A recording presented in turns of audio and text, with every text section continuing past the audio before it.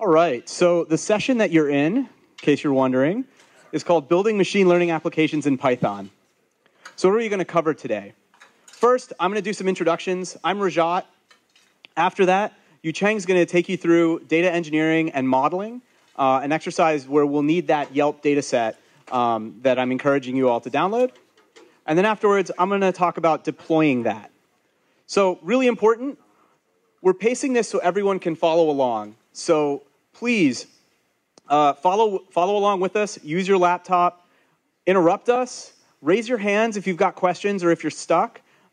This way, one of us is speaking, the other one is available to make sure that we get you unstuck. So let's introduce ourselves first. I'm Rajat. This is Yucheng. That's Yucheng. We both work at Dato. We've both been at Dato since the company was formed. Yucheng's been with the project for quite a while. He's one of the founders of the company. He's our chief architect now, and a lot of his graduate research at CMU is the underpinnings of our products at Dato. By the way, we used to be called GraphLab, and I'll get into that. Also, I should let you know that my background's not machine learning, so all the machine learning questions I'm going to redirect to Yucheng, but I can talk about deployment. So before we get started into things, let's get a little sense of the room. So how many of you have heard of Dato before? All right. How about GraphLab? Ooh, more people, yes. So now you all know that we're the same people. How many of you are data scientists or identify yourselves as data scientists? Got 1, 2, 3, 4. Okay, that's awesome. How about data architects? Ooh, we got 1, 2, 3. Ooh, nice. Data engineers? Yes. Oh, this is awesome. Pythonistas? Oh, yeah. And so Yucheng mentioned there's another one yesterday. I didn't know about this. Pythoneers? Does anyone identify with that? And what else? There's a bunch of you that didn't raise your hands. So I want to hear a little bit about what do you guys identify yourselves as? What do you do? Say it again. Novice. Okay. Novice at what? Are we saying novice at life? Novice at work? What else? So novice at Python is what I'm guessing. Okay. Well, we're going to go nice and slow with Python. So hopefully you won't feel that way by the time our session's over. What else? Anybody else?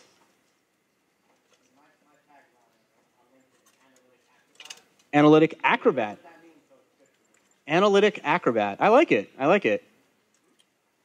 Can you do any actual acrobatic things? Okay, well then it seems to fit. All right. So again, interrupt us, raise your hands. Let's make this interactive. I know it's late on a Friday, and I know I'm stopping you from getting to happy hour or whatever you want to do after this. But please let's make this fun. You had your hand raised. What's going on? One more time. I can try. I was going to give you a demo of our company by showing you some product stuff, but fine. We'll go show you the download link. Okay.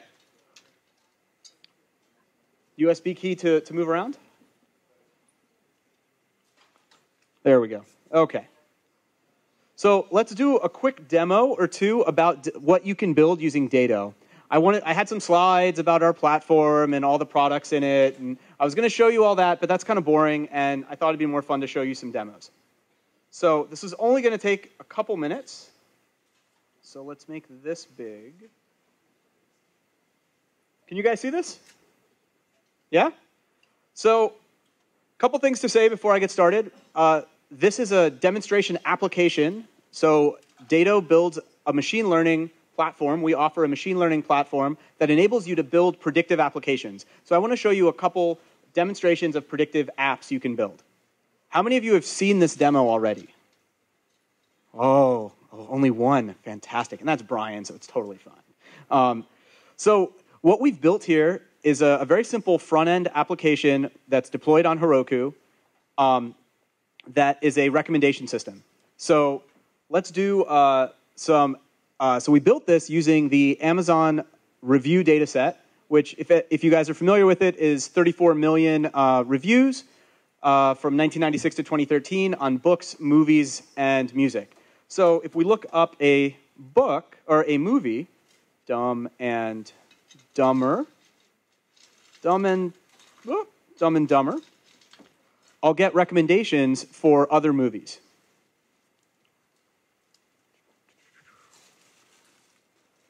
And like all good demos, it doesn't work the first time. So I'm just, oh, there we go. So what's happening is we get these recommendations. So to do this, we've taken a trained machine learning model and deployed it as a service using data predictive services to a cluster of machines in AWS.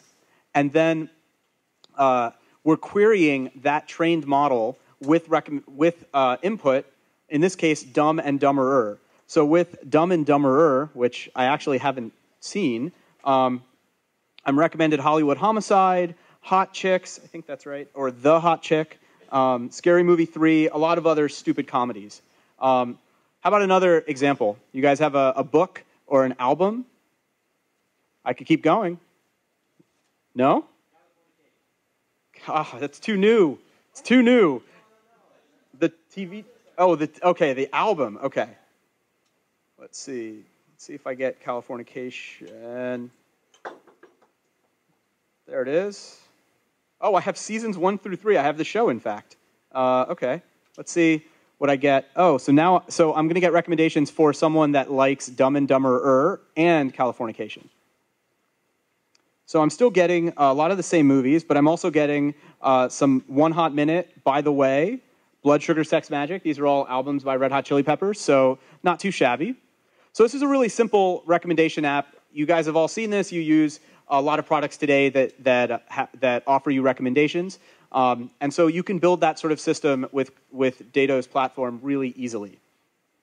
But let me show you something that isn't, that you don't get to see all that much, that you can also build using our platform pretty easily. So let's say that I like Dumb and Dumber, not Dumb and Dumberer. Oh, Dumb and, there it is, Dumb and Dumber on VHS, good. But my wife wants me to read Sense and Sensibility, the book. So what's it going to take for her to get me from watching Dumb and Dumber to reading Sense and Sensibility? Well, here we see the shortest recommended path between the two. So first, she has to watch Dumb and Dumber with me. Then she'll get me to watch Happy Gilmore, which has Adam Sandler. It's also a dumb comedy, but Adam Sandler is a crossover artist. So he does some romantic comedies. That leads you to The Wedding Singer. From that romantic comedy, we get to Clueless, which I don't know if you guys know this or not, but Clueless is a parody of Jane Austen's Emma. So that kind of makes sense that we would move into Jane Austen land, but I'm not ready to read anything yet. So I'm going to watch Emma, an adaptation of the book. Then I'm going to watch another Jane Austen's, another movie based on Jane Austen book, Mansfield Park. Finally, I'm ready to read something. So I read Mansfield Park, and then I get to Sense and Sensibility. So what makes this interesting is that in order to generate the shortest path, we built a graph, an item similarity graph between all the items in the data set. And then given a starting and ending point, we found the shortest path between them. So obviously, this is a fun example of going between two products, but you could imagine this is an upsell path or any sort of activity where you're trying to predict getting to a particular goal. What are the shortest steps in between? So a great example of something you can do with machine learning that is a little bit more than just recommending you a new product. So this is the first demo I wanted to show you, and then I wanted to switch to a totally different demonstration app. So let's make this a little smaller. Again, the way this app is architected is we have a 3-node cluster running in AWS using Data Predictive Services that's hosting a trained machine learning model, a deep learning model or a neural net model that's trained using the GPU for image classification. And then we have this front-end app, which is basically an HTML page and a little JavaScript running on Heroku.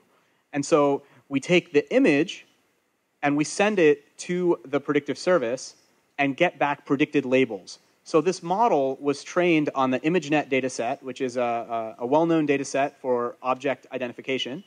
So let's see what predictions we get. So common newt.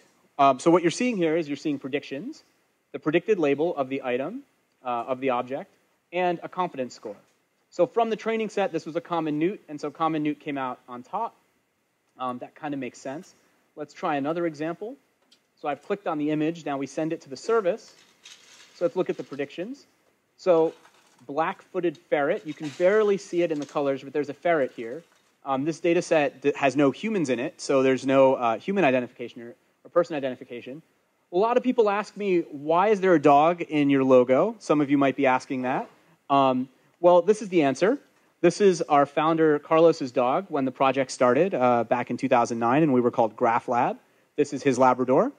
And so when we get predictions, sure enough, Labrador Retriever is the top prediction. So these are all images that we have sort of in our app, but why don't we search for something on Getty Images? So what do you guys want to search for that Getty Images would have an image for? Nothing. Say it again. Mantis shrimp? Is that right?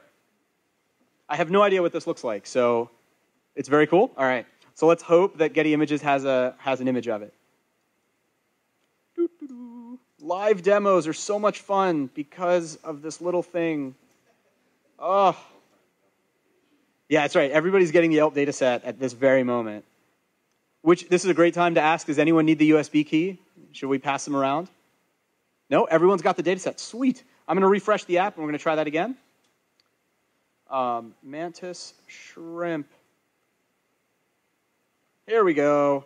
All right, so which one should I pick? This one. All right. Let's see what we get. Well, this is pretty fun. I've never seen this one before. Spiny lobster. I mean, it's not horrible considering it's we're at least in the seafood realm. Let's see if we try a different picture, what we get. So every time I'm clicking, we're sending the picture to this model that's hosted as a service, and we're getting back the recommended labels, or the predicted labels. Well, that one turned out worse.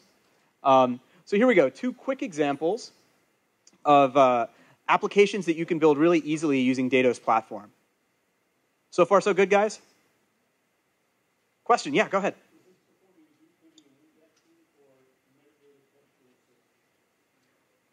Okay, so the question was, is this performing deep video indexing or is it using metadata search? This is extracting features from the image itself. So not video, image, using the image, but training a neural net classifier to extract features from the images themselves. Okay, back to here. All right. And so before we get on to the meat of today's tutorial, we should put a plug-in for the other times at PyData that you can come and hear us talk. So tomorrow, I'll be talking about scikit-learn models in production, which is a talk focused on deployment.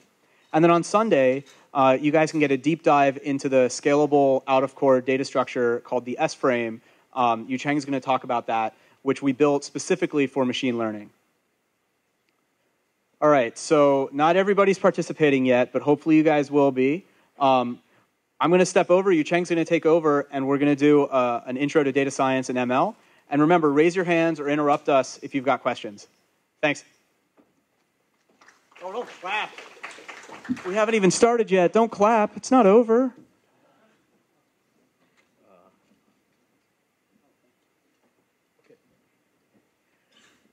Okay, hi.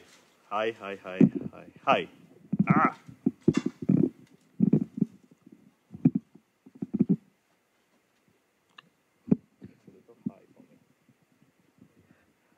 Okay. Everyone hear me? Yes, good. Okay, so I'm going to do a quick introduction to kind of data science and machine learning. I was told to target this at a rather introductory level, and so that's what I have done. So I'm going to explain interesting concepts with no math whatsoever. So let's see how well we do there. These are links. If you do not, the key is the first data set, PyData Dallas 2015 data.zip, that contains the Yelp data set. So we would like to try use as much as possible real data. So that is a data set of about 84 megabytes compressed. This is JSON. So JSON has a lot of blank space in it. So it unzips to, I think, something about 300 megabytes.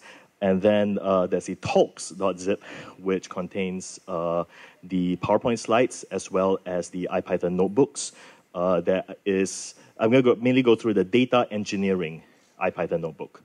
Okay, there are a few other exercises and things which you can get the data from the very last link.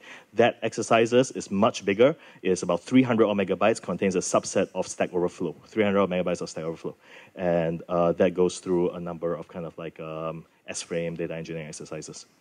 Okay, so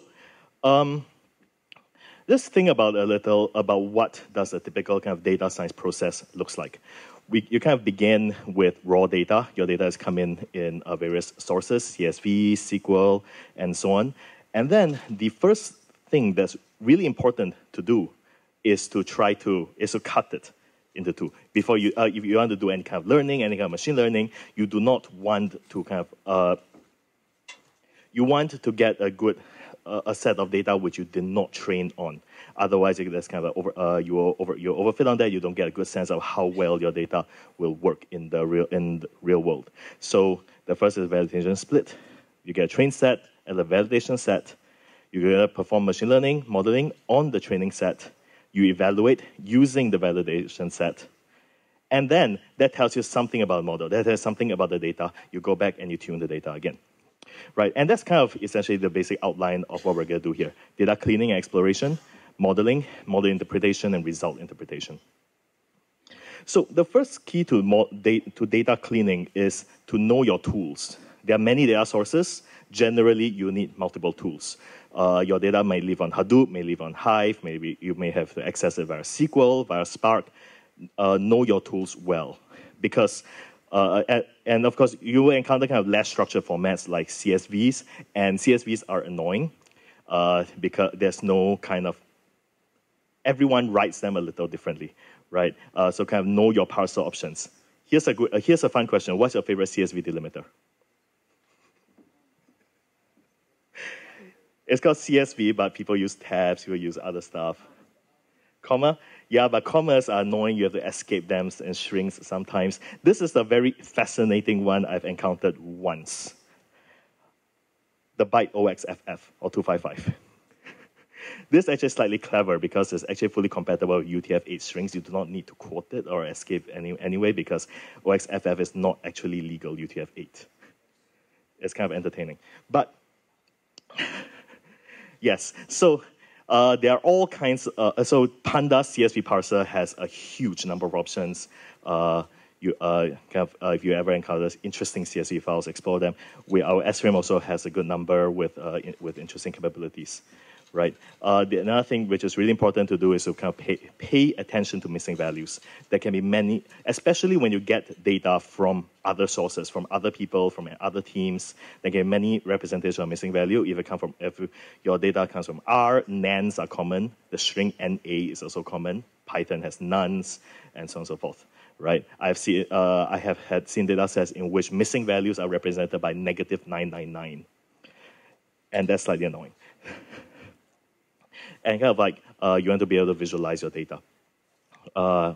Understand the visualization tools. Matplotlib is great. Bokeh is great. And you want to be able to just explore the data in whatever way you can. So the key demo which we're going to go through here is to predict whether a Yelp review is funny or not. So here are two reviews.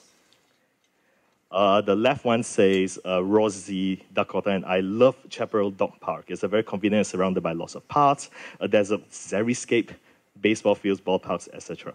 The right one says, the oldish man who owns a store is as sweet as can be, perhaps sweeter than cookies or ice cream.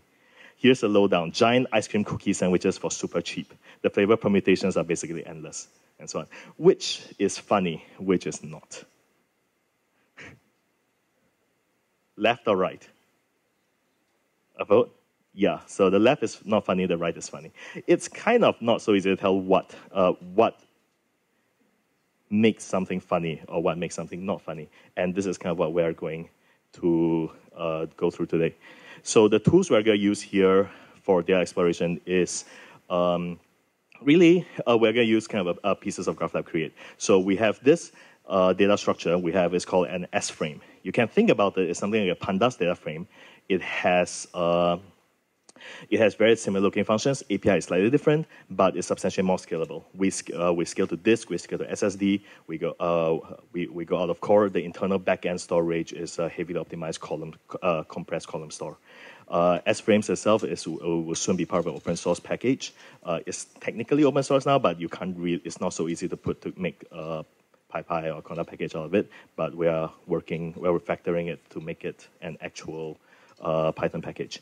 And we also have Canvas, which is a data visualization tool, which is part of GraphLab Create. Okay, so I discovered this fascinating plugin to Jupyter recently.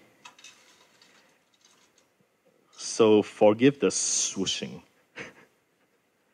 Okay, we're going to do visualization. So the first thing is we're going to use matplotlib in various places. So we're going to import matplotlib. Ooh. Ooh. Okay. Let's try that. Better. Swoosh. Okay, it's an import GraphLab. Okay, so the first thing we have is a CSV. Is a CSV parser. Okay, we have a re-CSV. It is as fast, if not faster, than the Pandas CSV parser, but it has some more really fascinating type inference capabilities. So, for instance, we're going to look at the Yelp dataset. The Yelp dataset is a JSON file. Okay, so each line is a JSON string, business ID, and so on and so forth. Each line is a JSON string. Now, we can think about this as a CSV file of one column where each row contains a dictionary. And we can parse that. So we infer that the column type is a dictionary. And now we can look at it. So this is the business S-frame. And its type is dictionary. We can slice it. We can pull out any arbitrary value. We can arbitrarily slice it, range 20 to 40, so on and so forth. Okay? Now, one of our interesting capabilities is the ability to unpack a column. So we're going to unpack the column X1, and that pulls apart the contents of the dictionary. And now we end up with a big table, which is all the information: business ID, category, city, address, latitude, and so on and so forth. We have some built-in data exploration capabilities. We can run business.show. And that gives you a quick visualization of all the data.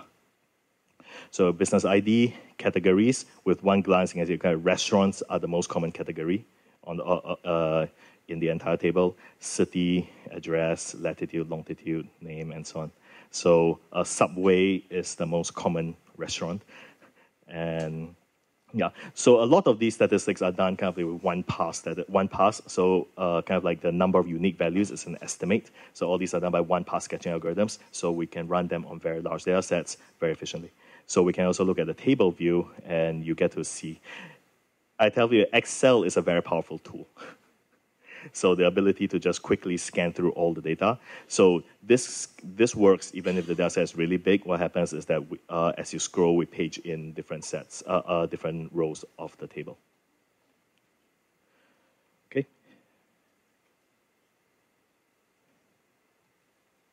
So next, we're going to load the review data. The review data looks similar. So with the new version of IPython notebook, the incremental printing seems to have stopped working, but that's fine.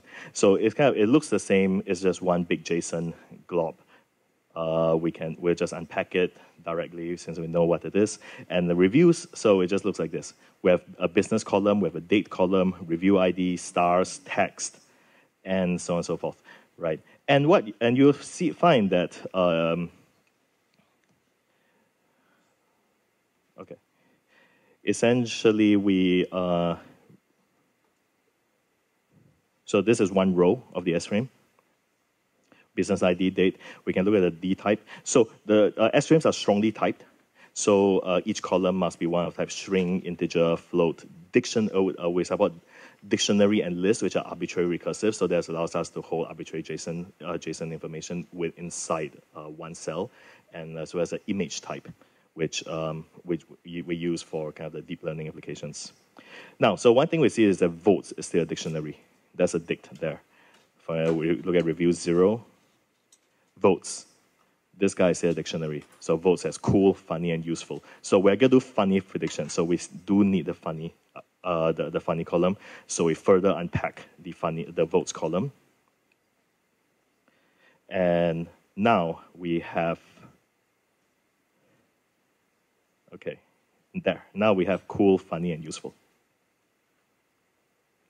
Okay, so now, so the whole table is called an S-frame. But then what makes this different from some of the other scalable data frame data structures out there is that it doesn't quite just express a table on this. It's not exactly, it's not a SQL wrapper of some sort. Really, the S-frame looks like a data frame, and they have a column type called the S-array, which looks like a NumPy array. So for instance, here, we can pull out one column, funny votes. Okay, that's the total number of funny votes. So funny votes here is an S array. And we can take kind of the funny column, the cool column, and useful column, add them together, and assign that, and create a new column in reviews called total votes. And if we look at reviews now, expand, contract. Okay, there we go. There's a new column in there, total votes. Because we maintain our own materialization format, so we are actually creating these columns in memory on this. We will use memory until we have to go to this. There's an extensive caching layer in place. Okay. Now, I'm going to go back to slides. Ooh. Why is rated? Where are my slides?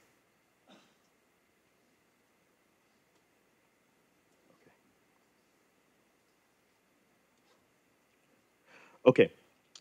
So we're going to look at PCA here as the first tool. Here we're going to use scikit-learn. Okay. Now, mathematically, they say a PCA basically finds the principal eigenvectors of the data covariance matrix. Now, what the hell does that mean? So let's do it once more. Somewhat more intuitively. First, I'm going to normalize the data. So the center of all the data, the mean of all the data is at 0, 0. We're going to find a line passing through the center so that the average distance of every data point is minimized. Ooh, there we go. This is the first principal component. That's it. To get a second principal component, we find a second line, which are right angles to the first line, so that the average distance to every data point to the line is minimized. And that's a second principal component. To get a third principal component, you find a line that's at right angles to all the previous lines, and so the average distance to every data point is minimized again. Now, obviously, there's no more such lines, because this data is 2 dimensions. So this is kind of first, there can only be as many principal components as there are dimensionality of the data. Okay, so let's take a quick demo.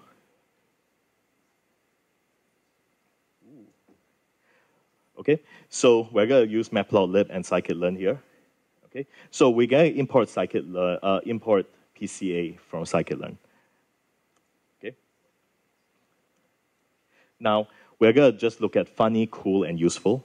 These 3 columns. Convert that to a pandas data frame. So that converts from an S frame to a pandas data frame. I'm going to slice out 3 columns: funny, cool, and useful. I'm going to run PCA on that. So PCA asks for 3 components and perform a fit on the data. It runs quickly, and this is the output. It's a collection of numbers. Now, let's see if we can plot this thing. okay?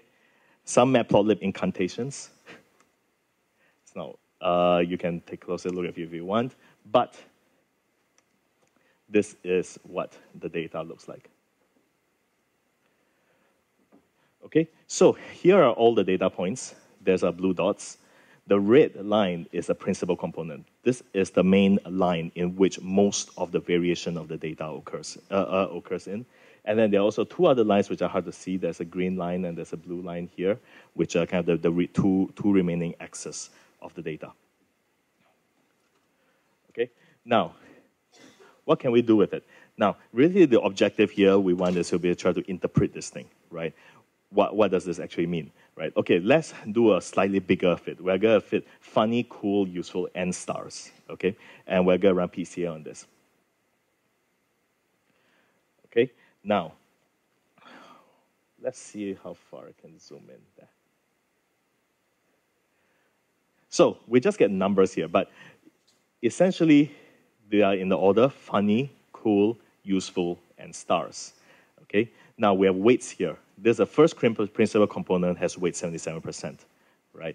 And these are components for funny, cool, useful, and stars. What this means is that the primary component says that most of the variation of data can be explained by reviews which are all funny, cool, and useful, but has absolutely nothing to do with stars. So, in other words, most of the time, funny, cool, and useful are kind of correlated with each other, but the amount of those votes do not tell you anything about the stars. Okay, I would like to get the second component. How do I do that?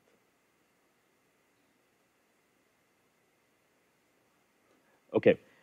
All right, the second component, if you look at values, essentially it explains that 11% of the variation of data says that funny reviews are anti-correlated with cool and also anti-correlated with stars. There's something, I really want to get the values. 1 second.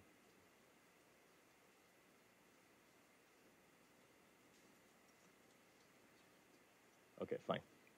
Yeah, so, but kind of just by looking at the weights of the components, that tells you a lot of information about, gives you some information about what the data sort of looks like, what are the common patterns you see with the data set. But we can do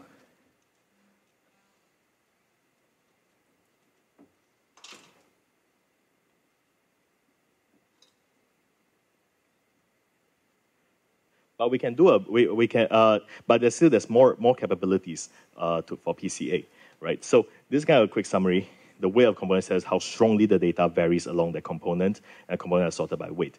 But what PCA also gets you is dimensionality reduction, right? And this is one of the most important aspects of PCA. So normally, what I'm going to do is the number of components is much smaller than the number of dimensions in the data. So for instance, here I have a 2-dimensional data, so maybe I just pick 1 dimension.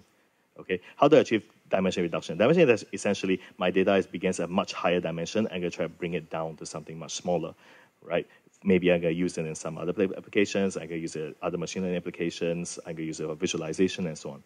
Okay, now, to do this, we project each data point onto the set of components. And really, we're only going to maintain the distances along each component direction, right? And you see what this really is, this value is the inner product between the data point and the component vector. Right, and what this really does is we're going to project and we're going to rotate the data. So now this is, I only have one x-axis here, and my data point only lives along this x-axis. Okay. Now, where is this used?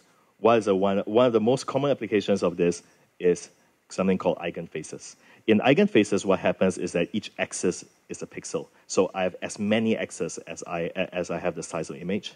Each data point is a face image. So my data has number of pixel width times the number of pixel height worth of dimensions, and I'm going to select a number of components which is much, much smaller number of pixels, maybe 20. Right, and you end up with faces components which look like that. right? And this is one of the simplest face recognition methods. What happens is you take faces, you project the faces onto these components, and you compute, which are now much smaller. You're not looking at maybe 128 by 120 pixels. I'm only looking at a shorter vector of maybe 100 double values, right? I'm going to compute nearest neighbor within this component space, right? And this is called eigenfaces, and I think it's 1987, and one of the first really effective face recognition models. Okay, but so next we're going to look at about actually get to solving that funny problem. Okay, next is again modeling. Machine learning is all about modeling. What is a model?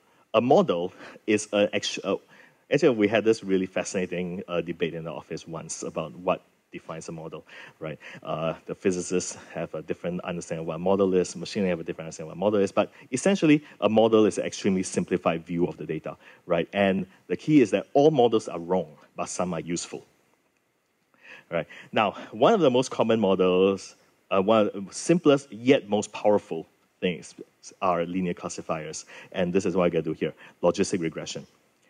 What logistic regression is, it does binary classification. There are generalizations to do multiple classes, but let's just talk about binary classification, right?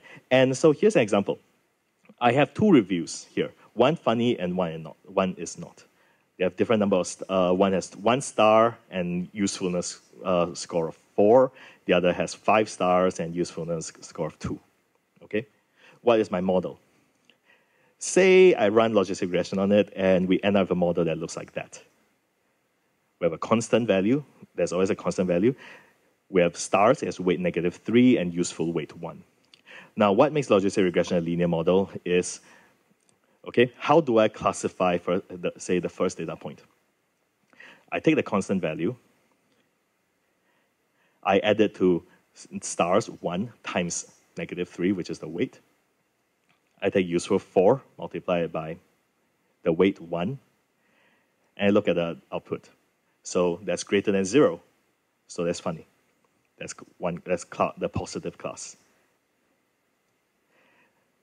Substituting the values for a second gives me something which is less than 0. And that is a negative class, and it's not funny. That's it. That's logistic regression. That's linear modeling, right? Logistic regression defines as well as support vector machines and a very, very large collection of models all fall under this basic class. The key difference is how much do you weigh examples which are almost wrong or which are wrong, which are just wrong. How much do you weigh examples which are classified incorrectly by the model? How much you penalize them in different ways?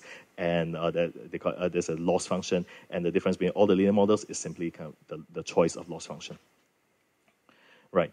And so what do I do if I get categorical variables, for instance, day of the month, or maybe this review contains the word bread, right? So what happens is that I'm expanding my data quite a lot, right? So every data point will have a value for day equals to 1, day equals to 2, day equals to 3, and it's 0 if it's not true, and if 1 if it's true, right? It's a generate 1 feature per category, and now this can get this would become a very, very big, very large data set, and normally it's represented sparsely. So I only store the ones. So that's normally represented as a sparse matrix, right? So now, what we're going to do here really was going to use GraphLab Create for some of the machine learning pieces for the actual learning. Why? Because most machine packages require to kind of carefully transform the input into appropriate shapes. Like, for instance, you have to transform it into sparse matrix to feed it in, right? This can make later interpretation quite difficult, especially if I want to reverse the process. I'm going to take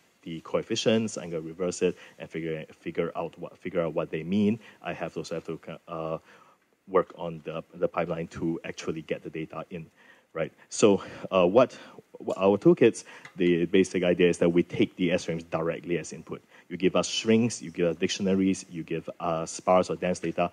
We try to do something sensible with it. So strings are automatically interpreted as categories, and the output coefficients will reflect that, are interpretable. Dictionaries can interpret as sparse vectors, and the output and the result coefficients are interpretable. And the other key is that we designed it because S frames go out of core.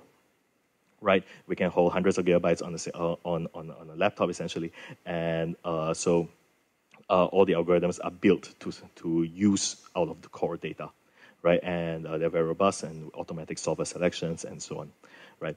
And so this is the key part, the demo with using the Yelp dataset to predict whether a review is funny or not.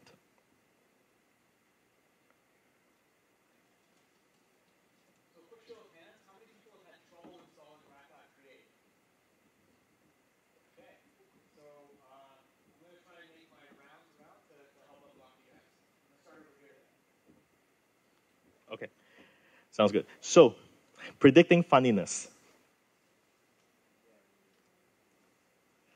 Okay, first thing that we will see is that really many things have no votes. Many of the reviews have no votes whatsoever, right? Not funny, not funny, not useful, nor cool, right? And we're gonna throw that away, right? And what we're gonna do is reviews, square bracket, reviews of total votes. This is what we call a logical filter. Right, and what's a logical filter? A logical filter, it selects all rows for which the inner predicate, the corresponding row in the inner predicate says none empty or none zero, right? So we can do more interesting stuff like reviews. Give me all reviews which are where the funny vote is less than 10 and all the useful votes are greater than 5, for instance, right? And we can run that, and it should give us some output. Okay, right, and so a lot of what we do is lazy evaluated. So for instance, you will see here, we do not actually know the number of rows. You can materialize it later if you want to. Right, so we're going to do classification of funny. Right, so the first thing we're going to do is that reviews with at least 1 vote for funny are funny. So here we're going to binarize it. So reviews funny equals to reviews funny greater than 0. Right. So that just binarises the data, leaving us with funny of all just zeros or ones. Okay. So the data is integer, but the contents are all zeros or ones. So we compress it very efficiently back end, so you don't have to worry about that. Hey, it takes out 64 bits. No, it will end up taking up 1 bit. So the first thing we do always is, okay, let's make a train validation split. Train validation equal reviews or random split at 0.9, so 90% of our stuff are going to the training data, and 10% will go into validation set. Okay, now let's actually do something. The first thing you always do is let's get a baseline, right? Without baseline, there is you do not know if what you do is actually making an improvement at all, right? So here we're going to count the number of funny votes, count the number of things which are not funny, and count the number of things which are funny in the validation set. And the first thing is, okay, 53.76% of things are not funny. So if I just predict everything is not funny, that gives us 53.8% accuracy. Okay, so the objective is now to do better than this. Okay, now, so you will see this in the notebook as well. I try to make it so that every section is executable on its own. So everyone will repeat this function called select features over and over again, but just get bigger and bigger. I will add as we add more and more features into the model, right? So the first is, okay, let's try to predict funny from stars. So we're gonna just select features. We're gonna just select the stars column and the funny column because we actually need that to train. Perform select features from to get the modified train and validation split, and we do logistic classifier create train, running on training data. We're going to classify the funny column, and we tell it the validation set. Okay, this runs. well, instantly. We do automatic solver selection in background. So because this is really small, we end up just using Newton method and converges really, really quickly. Okay, so one thing we can look at immediately is the coefficients. So stars. The intercept is 0.34, stars negative weighted. That means that stars predicts funny, is anti-correlative funny essentially. The higher the stars, the number of stars, the less funny it is. Or the funny things have low stars, right? Stars are negative correlative funny before. This actually has been observed elsewhere before. Okay? We can add date time as a feature. This takes a little bit more work, but essentially the first thing we're going to do here is that we're going to take the date column and interpret it as a date time type. So we have a column type which is called date time, right? And we can split it up into a year, month, day. We cut up the date time components, the year, month, day, and interpret it as strings. Because the normal interpretation as integers will mean that the weight gets multiplied by the value of the month, which is like 12 or 1, and you do not want that. You want the year, you want the month, you want the day to be interpreted kind of categorically, right? And so what I do here is simple. You interpret it as a string, right? You convert it to a string, and we just run it as normal. Okay? Once again, that runs quickly, and we can look at coefficients. So the end of the year is funniest. Okay? People write funny reviews towards the end of the year. December, date month, December, November, October, all are positive correlated with funny. Okay, that's interesting, but let's see how far we can go. But, oh yeah, also, you'll see now that our validation accuracy is now about 60%. Oh, it kind of got truncated. Oh, no, it's a rollover to the other side. So 0.6071, so about 60%. So that's an improvement from the baseline of about 53.8%, right? Okay, slight improvement. Let's go further. Let's see how far we can go. We're going to add business categories as a feature, right? So maybe certain business categories are more, are funnier than others, okay? And this actually gets quite entertaining. So business. First, the business S-frame has business ID and categories in it. Okay? The categories are accountant, professional services. It's a list of stuff, right? Now, what we're going to do is that we want to join it against the reviews frame, okay? But then we also want to interpret the categories as a sparse vector, right? So we wanted to go, so this business has music and DVDs that has value 1. Books has value 1. Magazines has value 1. And then everything else is 0, and we don't care about it, right? So this kind of automatically interprets it sparsely. So the first thing is, okay, we're going to use a, take business category and use a lambda. You apply a lambda expression, essentially, to convert it to kind of for every element, key colon 1, right? So for the least element has value 1. So if we run this, oh, okay. You see now categories is now accountants colon 1, bikes colon 1, shopping colon 1, and so on, right? Okay. And then to make it, to join it back against next time, we're just going to join it back against my review information, right? So here is kind of the business categories. We're just join it back against business to get categories, and so we take the reviews as frame, we join it against business ID and categories, right? So I think just business ID and categories, we don't care about all the remaining fields. We're join it on the field business ID and the left join, okay? We run this. This is a little bit longer, partly due to lazy evaluation. And now our validation accuracy goes up 61%. So validation accuracy is about 61.6%, training accuracy about 61.7%. Okay, so that's still fine. Let's look at how well we do. Let's look at the coefficients. Okay.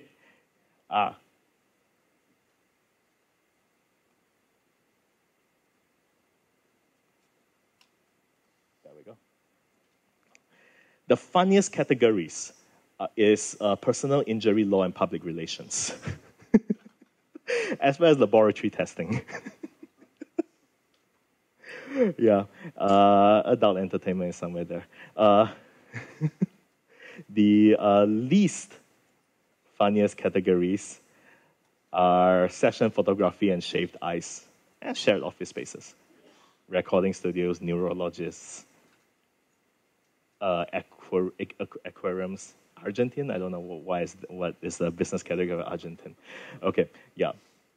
So yeah, this kind of just model interpretation. Right now, last thing we're gonna do here is we're gonna add text as a feature. Okay, so here is simple. Everything is the same. What we're gonna do is that we are just going to take the text of the review, pass it through one of the simple utility libraries we have, the text analytics.count words, right? And that just takes for the text, just extracts, returns a dictionary, which is for each word, how many times did it occur, and so on. Okay, this is a little longer to run, probably about 30 seconds or so. I'm not going to wait for it, but here, this is what the output looks like. Okay, now, this is interesting. So our training accuracy went up to about 82%. Our validation accuracy is only about 63%, right? This starts to smell of essentially overfitting. So the reason is there are now, because now you have one coefficient for every word, right? So we have only about 130,000 examples, but we have 99,000 coefficients, right? And so that's kind of overfitting. Essentially, what happens is that your model is becoming really, really good at predicting the training data, but not so good at predicting things which are outside of the training data, right? So we can, a lot of these can be tuned very carefully. You can tune the regularization, you can tune other stuff, but the alternative is, let's just trim out some words. Okay, so we can reduce the number of coefficients by kind of throwing away some useless features. Now, you may have heard of TF-IDF, you might have heard of stop word removal. These are things we have. But then we're going to just do something simpler, which is is a one-hot encoder.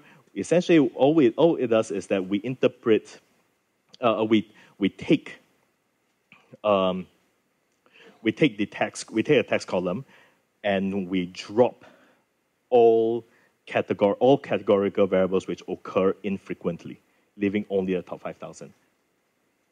Right. So the one hacker normally, really what it does is that it takes a column of like categories, right, and it splits up into an array. So there's one in the array, essentially exactly what we did earlier to get a sparse array, to get a sparse matrix from categorical input. It does exactly that. But then what we can do as well is that this has a capability of dropping infrequent features, right? And we can see what it does. So with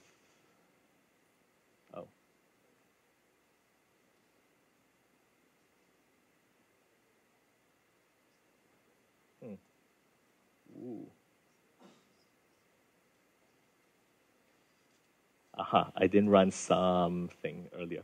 Okay, but essentially, this is kind of a nice presentation software, but the problem is it's hard to go back and forth. But essentially what it does is that it adds a column called encoded features, which are now just a dictionary of numeric IDs. Numeric IDs to value, numeric IDs to value. Okay? You can run this on your notebook. And we can train the classifier based on that. So now we have much fewer coefficients. There's only 5,000 coefficients, 130,000 examples. That's good. And we look through the end, training accuracy, 68%, validation accuracy, 66%. Okay, so that's good. So now we have gone from about 53% accuracy from the SR baseline up to now about 66%. Okay. Since the encoder performs some remapping, it remaps things to numeric categories. It takes a little more with the actual coefficients, but then we get that these are the words most predictive of not funny. Rental, 2011, Groupon, chai, right? But then what are interesting are the things which are most predictive of funny. I'm not going to run this because it's being recorded. You can look at it yourself. Essentially, the words most predictive of funny are all swear words. Yeah. So the last thing we can do now is we can add user ID as a feature. What this essentially achieves is personalization. So the idea is, some users are funnier than others, right? So very simple, we just kind of just add user ID to the selection here, right? And then we end up with 72% validation accuracy. Okay, so this is our final. So essentially, we went from 53% all the way up to 72%, gradually adding one feature at a time, right? Finally, personalization adds as a most boost to our accuracy. Just for fun, what happens if I try to just predict whether a review is funny or not, just from the user ID?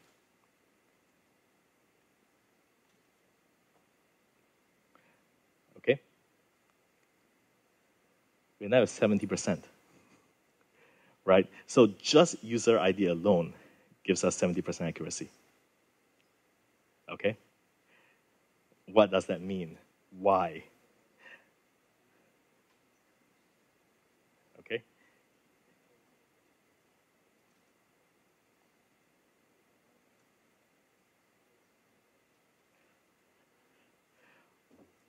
Why? Any thoughts? Yeah?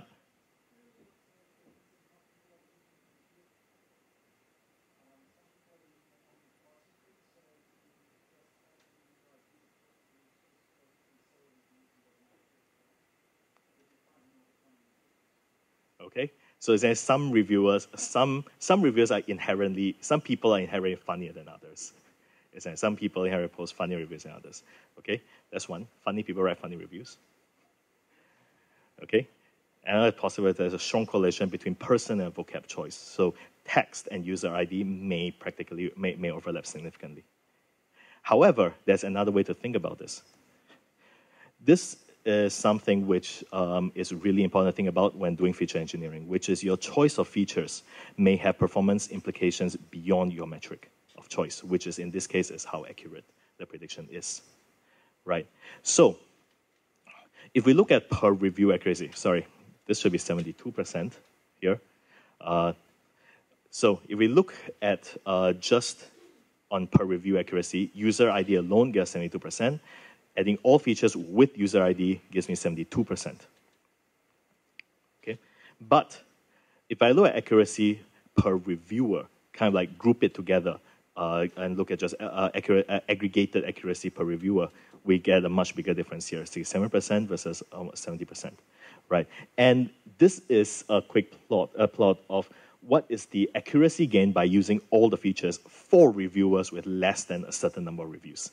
That's hard to read, but what this means is, okay, for reviewers with less than 10 reviews over here, by having all the features, we get a much bigger boost in accuracy, right? This makes a lot of sense because for reviewers with reviewers which have only one review, for instance, right? We have only made one review. You have very little information about how funny the person is, right? And so adding all the remaining features gives us a large boost in accuracy, right? And so this is the last thing, which is essentially going a little beyond just the metric which you are looking at, which when doing feature engineering. Kind of know your true real objectives. Getting high accuracy alone is not enough. You need to know something about how the model is intended to be used. For instance, in this case, the reality is probably as Yelp,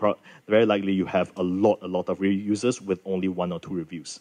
And therefore, a model which uses an ID alone, user ID alone for prediction, will necessarily do very poorly on all these users, right? So this is in part a question of your data set. Where do you get your data set from? How do you obtain your data set? It's also a question of data set cleaning, because when doing model training, frequently you want to you may want to throw away some of these users because they tell you so little information. It's better not to have them at all when doing the training in the first place. But then that also biases you. That also biases your model in some cases, especially when you're doing feature engineering. So this is something to you want to constantly keep in mind of. A simple accuracy score may not be fully predictive of how it is going to be like in the real world, which is why kind of A/B testing is important too. Right. So that's essentially all I have. Come to my S-Frame talk on Sunday at 10 a.m. and we'll talk about how we make S-Frame and S-Graph scale to essentially terabytes of data on a single machine. Right. And then now Rajat will come and give us a talk on how do we deploy this thing into production.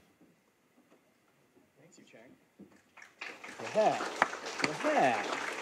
So who's still who's having trouble with GraphLab Create? Oh, my laptop, yes. Show of hands. Who's all right? Thank you for sticking with us for this long. So Yucheng, if you can help some folks out. So a couple things. So I forgot to mention this up front. I should have. We're a Python package, Python 2. So folks running Python 3, I apologize. We don't have anything for you yet. So yes, so keep an eye out for Yucheng, and as you see him sort of bounce up, raise your hand or interrupt me. Definitely want to make sure everybody's running GraphLab Create before today's over. Okay. I already showed you that. So you guys, so Yucheng just walked through how to train a machine learning model using this Yelp data set. So I'm not going to go through all of that. But just to set some context here, I'm running, let's see, can I go full screen? Is this going to do the right thing? All right. I'm running GraphLab Create, version 1.3. This is an IPython notebook. And I've gone through the same basic steps that Yucheng went through. So you can see I loaded the same data set that you guys all have. So what I'm going to cover for this last part of the tutorial, you guys are almost there, almost at the end of the first day, is how do you deploy this model as a service now? And go ahead. Do you have a question? Aha, sorry. Good question. So this is called Data Engineering Deployment is the name of the notebook. You should see it.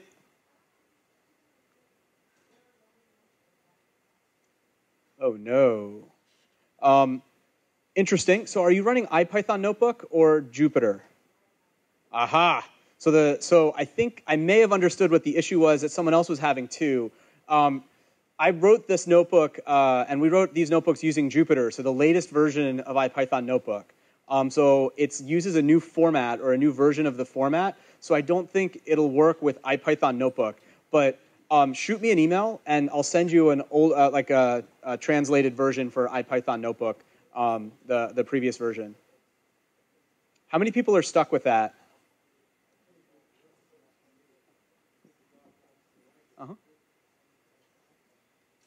It tanked IPython. Well, I did not think it had that much power.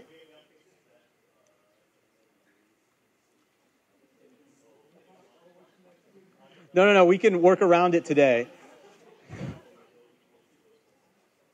Yeah, so the issue that Yucheng went through really fast there is the latest version of Anaconda depends on a very recent version of the Tornado web server, which GraphLab Create also depends on, but we depend on an older version of it, and we're both kind of stuck in Python package immaturity. All the things that Conda solves for you, but since we don't have a Conda package yet, you can't take advantage of.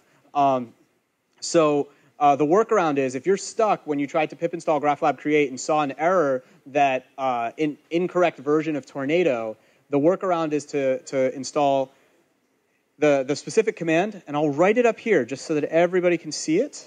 We'll do it right here. It's pip install tornado equals 4.1. So we're basically going to force pip to install this version of Tornado, and then GraphLab Create should be fine.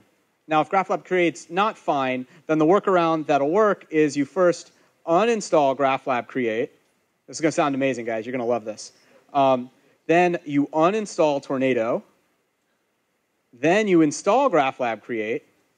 And then you install this version of Tornado. Because GraphLab Create depends on an older version of Tornado, so there's this chicken and egg sort of problem. Okay, remember to keep interrupting me with questions. The goal of this session is to show how easy it is to kind of take what we've built so far, what we've trained so far, and make it consumable by others. So to deploy it into a production-like environment. Okay? All right, so this is very similar to what Yucheng did, so I'm not going to go through all of this, but I'm doing the same sort of operations on that S-frame, and I'm creating, we're going to do a classification if something is funny or not, so it's exactly the same thing that happened before. And so we're actually going to get to the model training step, and the one difference is that I'm training only on the text features, and Yucheng talked about that. But the way that I've trained this model is only on the text features using the logistic regression model. So right now, I've gotten a model. And I can show you. So this is my trained model. You guys can follow along using the data engineering deployment notebook. There's subtle differences in this one, which is why this one's called Data Engineering Deployment Live, because it's got my AWS credentials in it, and I didn't want to give those to you. And that's what we're going to do next. The next thing we want to do is deploy this model as a service to a cluster of machines in AWS, and then query that service. So we're going to do that together. So far, so good? No one has interrupted me yet. All right, OK, that's fine. I'll take your smiles instead of your questions. So first things first, let's write the function or the service API. So we're deploying this model as a service.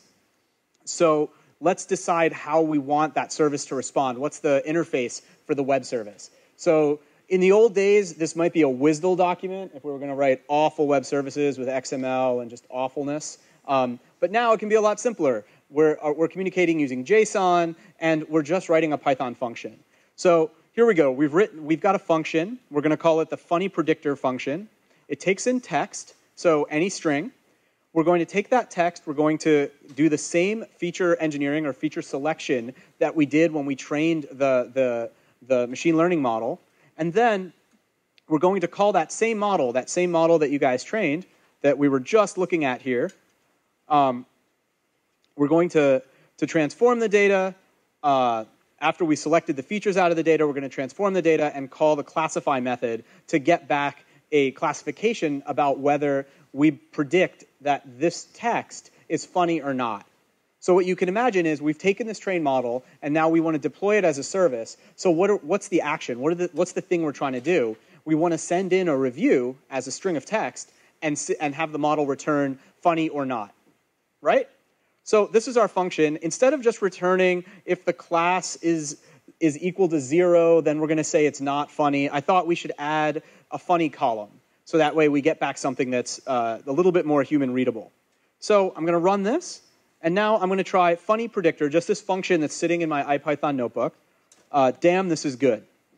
So from the model we trained, we got back the prediction with 53% probability that damn, this is good is funny. What do you guys think? Okay? So now we've got the function. So now let's set up the cluster. Let's set up the deployment. Let's set up the predictive service. So you set up your AWS credentials. These are not my AWS credentials, but mine are already in my session. And then to use EC2 as our environment, we need to set up a little bit of configuration. And this doesn't render really well. Let's see if I can. Can you guys still read that? That looks so much better. Can you guys read that? Is that OK? So what we're doing, and I'm up here, what we're doing here is we need to set up some configuration parameters for how we want to use EC2. And if you've done a lot of stuff in AWS like I have, this gets kind of annoying to have to specify the instance type, the region, over and over again, your credentials, where you want to store logs. So we have this convenience object that we call the environment. And so we instantiate one of those. We give it a name so that way we can refer to it. Uh-oh, can't double click. an IPython notebook. So we give it a name. We indicate where in S3 we want to store logs. For anything we're doing in EC2, we want the logs to go to some durable place. The instances go away, we lose the logs. So we provide a place in S3 for the logs. What region? We're going to launch this in Oregon. What instance type? So M3X large, pretty standard. And then for a clustered environment, the number of nodes. So that's what num hosts is. So I want a 3-node cluster. Feel free to make this as big as you want, but you're going to pay for those instances. So keep that in mind. For this example, you don't need a 3-node cluster. 1 node is just fine. So I've already got this environment. I've already created it. So I'm just going to load it. And see, I'm loading it using the, if you guys remember from earlier today, the getAttr, or if you've used that in Python before. So I'm referring to it by its logical name, and I'm printing it out. And you can see, I am leaking my access key to you guys. OK, good. If you want to see all the environments I have, you can do that too. It's just graphlab.deploy.environments. So one of the things that makes this a little bit different than a typical Python package that you might be familiar with is that there's parts of it that maintain state. So the environment objects are one of those. The predictive service objects that I'm going to show you next is another one. And you want to think about this. What we do is we write something into your home directory. And this is where we sort of maintain a workbench, because you don't want to have to type this in every time. You don't want to have, you just want to be able to refer to your EC2 environment logically. And the same with something that you're doing in EC2, like you create a predictive service deployment, which is a cluster of machines. That's always on. So you don't want to have to remember the code to load it over and over again. You should just be able to squirrel that away and then load it back. And that's what the graphlab.deploy.environments or predictive services objects will show you. So far so good. We've just set up this metadata object about how we want to use EC2. So the next step is to actually launch the cluster. So that's what this code does. So I'll go through this API. It's one API call, graphlab.deploy.predictiveservice.create. We're going to give it a logical name, Yelp funny. And logical name means this is how it's going to be stored in my home directory on my laptop, so that I can logically refer to this cluster. I can close my laptop, go home, open it later, and logically load up the cluster if I want to look at it. Then I want to pass in the EC2 environment. This is the configuration for EC2 that I want to use. So that's this object that we instantiated earlier. And then where do I want to keep, this last line is really important. For predictive services, it's a cluster of machines. So we want to keep all the metadata about that cluster not trapped on my laptop, but someplace in S3. This way, if my laptop gets run over by a bus, I haven't lost all pointers to my cluster. I can still go and load that from another machine. And the other reason this is important is this is the standard, the best practice for how teams work together with one cluster. One person sets up the cluster, and then all they have to share is this path. And then email that to the other team member. The other team member can then load that predictive service, assuming you guys have credentials that all fall into one parent account, or you guys share credentials, however you want to do that. As long as you can access that location in S3, you can then load the predictive service to take administrative actions on it, like deploying a new model to it, scaling it up from 2 nodes, 3 nodes to 8 nodes, or shutting it down.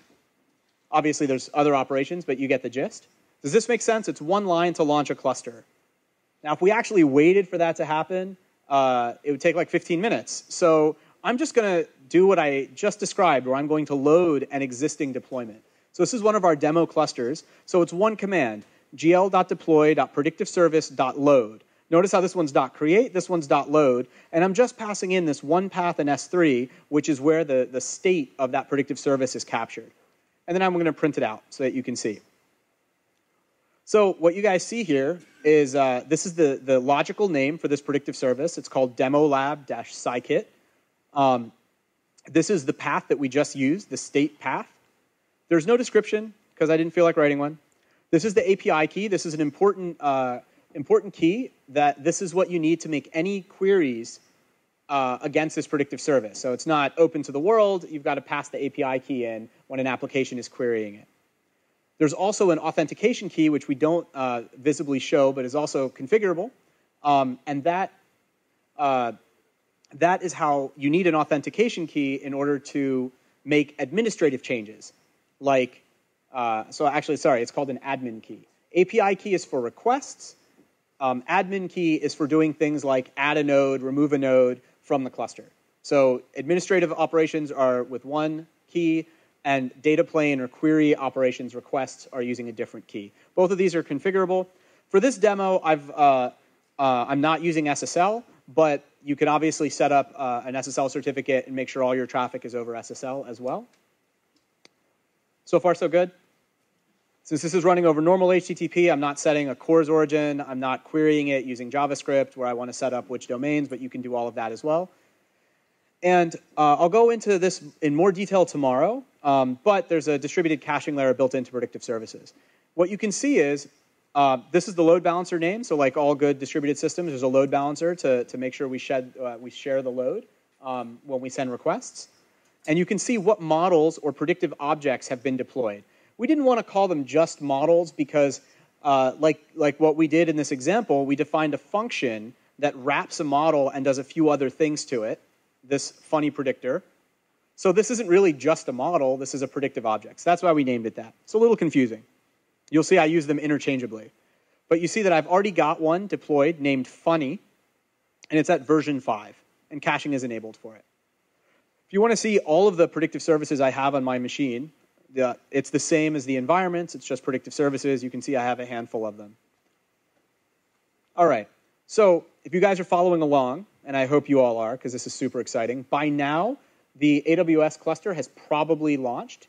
So you want to add a model because you wouldn't have one in this cluster already. This deployment wouldn't have the predictive object at all. But in our case, we already have a predictive object named funny, and so I want to update it.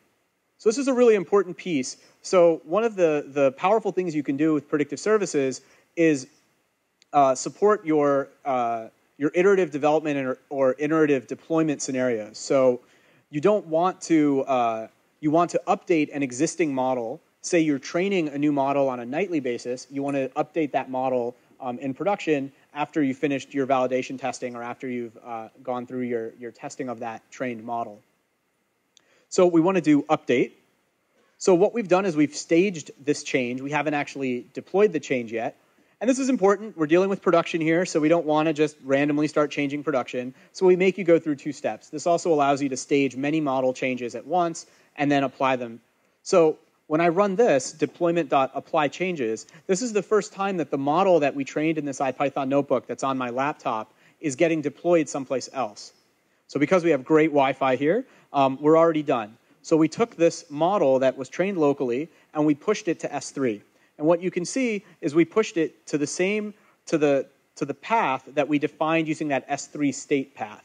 So that took us to that path goes to there, and then we put all our predictive objects under it with their version numbers. So you can immediately tell how you get back to a previous version if you want to roll back, roll forward. So you have all the model management steps handled for you. Once we uploaded it, we notified each of the nodes in this cluster, in this deployment, that, hey, there's a new model, go with 0 downtime, roll over and pick up the new model and start serving it. So now let's query it. We have this model deployed. Now let's go and actually find out if it's if we send it a review, if it does a decent job of classifying that review as funny or not. So I can get to this deployment just by using that same indexing scheme for the predictive services. So let's do that. You guys should get ready. If you look ahead from the audience, I'm going to ask you guys to give me a review to put in. So let's try a couple examples here. So I'm using a Python client library, but you don't have to use a Python client. We have one built in, but this is just a REST API. So you can use whatever client library you'd like. It's really, really easy to wrap curl with, and curl, there's a libcurl in every programming language. I shouldn't say that, in most programming languages. And then you can use that really easily to query this REST API. But because we're in Python, I thought I'd show you using the built-in Python client library that we have. So we're going to query this funny predictive object. And what this really is doing is querying this REST endpoint with this name. So this is the service endpoint for this object. with the text of quiche is bad. So what do you guys think? Is this going to be funny or not? Not funny? All right. So we ran it. What you see happens is we connected to the load balancer, just like we should, and we got back a response. And whoever said that, who sounded half asleep, was right. Oh, okay. Okay. You're just talking into your hand. That's all. I see. So you were right. Funny is no. Doesn't predict that. But it's not super confident in that prediction because the probability is only 52%. Notice something else, guys. We deployed version 5. Or version 6, right? You guys paying attention? But we saw that we got version 5. Well, that's not right, but that's because of caching. So we already had a cached result because I, of course, ran my demo like half an hour ago to make sure it was working before I got on stage. So let's do it again really fast. Aha! So this is another important thing that we offer at Predictive Services.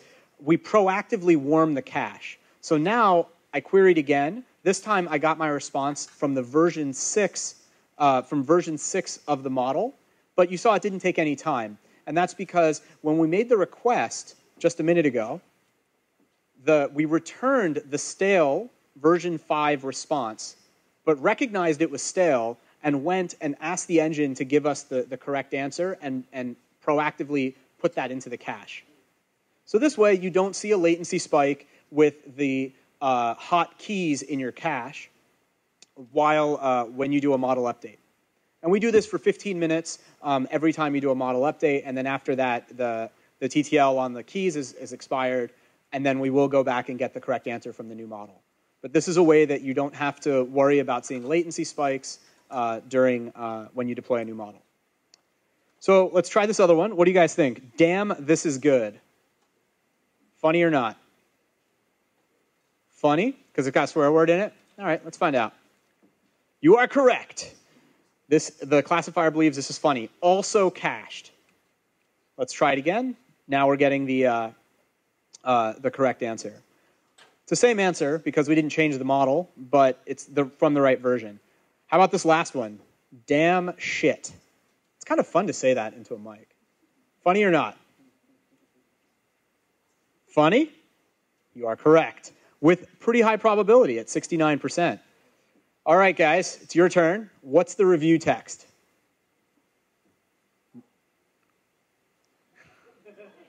It is blank, intentionally blank. This space intentionally left blank. Not funny. I am sorry. The classifier disagrees. How about a couple more? Sure, Amazon reviews would be interesting, but this is a Yelp data set, so restaurant reviews. But it's... Say it again. The real what? Don't eat quiche? Real programmers don't eat... Uh-oh, I got to backspace this. Don't eat quiche. Did I get that right? Funny, yes. All right. It's not super confident in that. How about one more? Oh, there we go.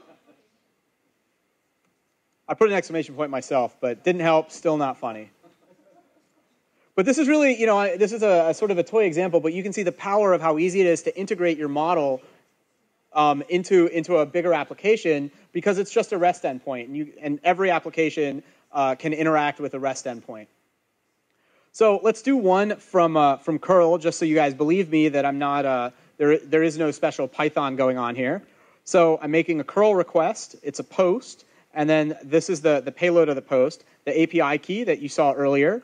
The text is the data JSON object. And then the URL you're going to, this is the load balancer /data/funny. So funny is the name that we gave for this endpoint.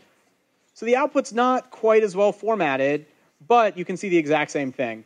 Damn, this is good is funny.